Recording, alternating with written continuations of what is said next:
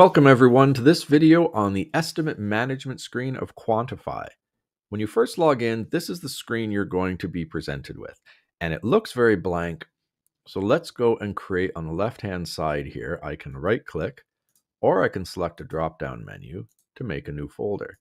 And let's call this training. I can then use the drop-down menu, or I can right-click and I can create a new estimate, and let's call this 2022-01, and I can choose whether I want a template or not. Templates, and we'll get into this a little bit more in the rest of the video, is whether you want certain features already brought in, stuff like your breakdowns already filled out for you. You don't have to do this, and you can make as many templates of your own as you want. Out of the box, Quantify comes with one template, so I'm going to select that for now. And I'll show you what that brings in when we open the estimate up. So once we open the estimate, we click on it and we can see all of the information that we can enter in this screen. Starting with a site visit date. So let's set September 1st. Let's say the closing date is November 1st for this job.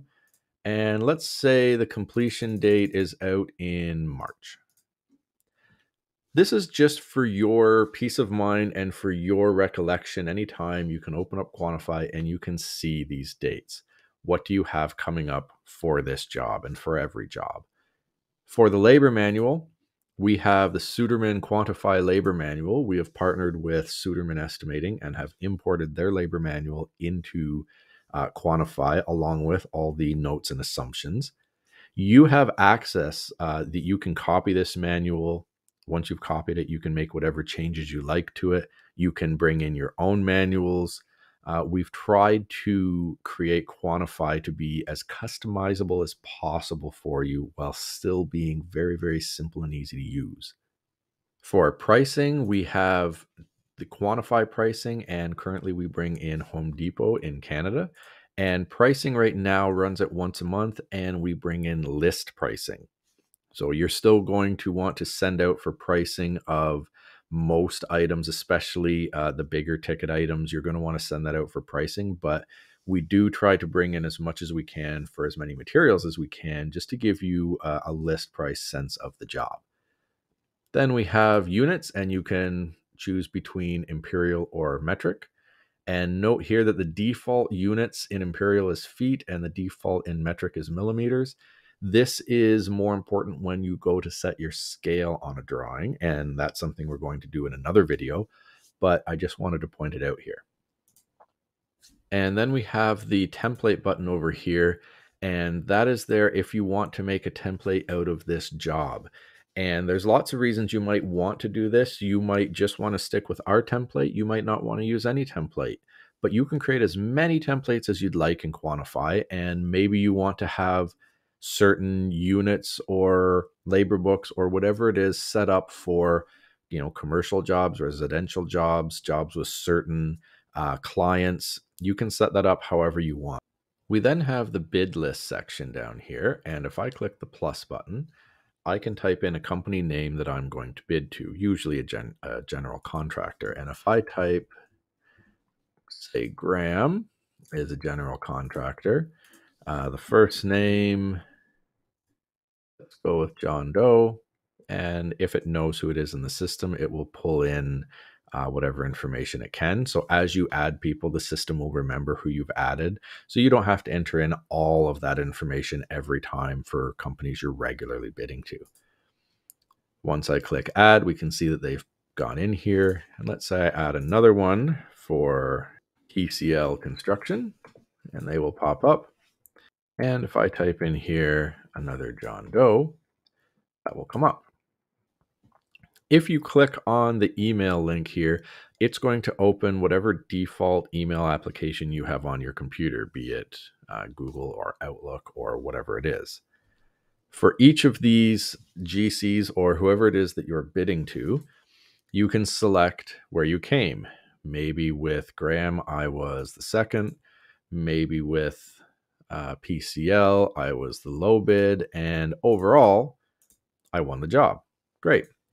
And that's why we have a bid result over here separate from the individual bids, is because you might not have initially been awarded with PCL, but maybe eventually you were.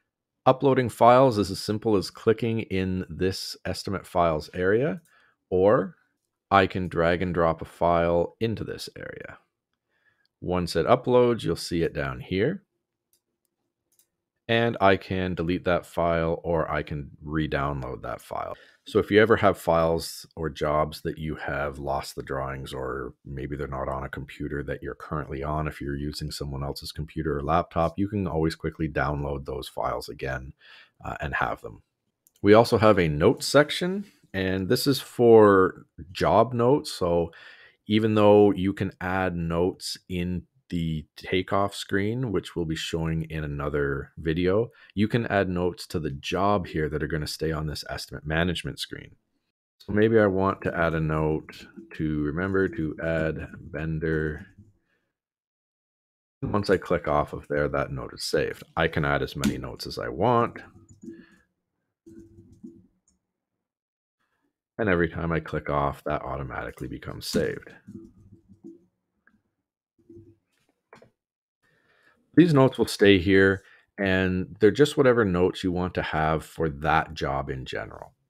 Once I'm ready to start a takeoff, I can click the big green button here at the bottom. And the only part I'm going to talk to you about in this particular video in this takeoff screen is the breakdown section. And this will also be covered in the takeoff video. But because we talked about setting the templates, we can see that we have certain systems and spec sections and trades that were brought in from our template. You can, of course, add whatever you want here or delete them, but this was all brought in automatically from the template. So this is the kind of stuff that if you want to set up your own templates, that you can have come in, again, for different types of jobs or for different clients or however you want to work. That's all for this video on the estimate management screen, and I hope you check out the other videos about all the other parts of Quantify to see how to use the system. For more information, please feel free to reach out to us at info@patabid.com.